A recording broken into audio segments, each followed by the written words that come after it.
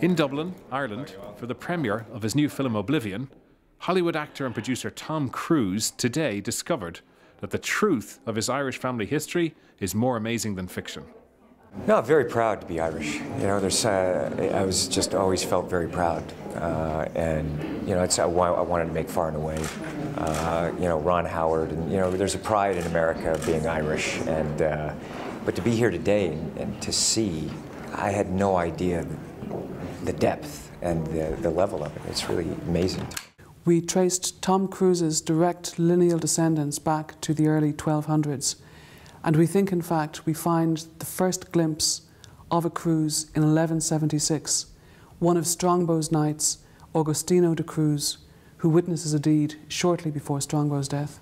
There's a knight, there's, you know, a famine hero. It was incredible, and it's just extraordinary lineage.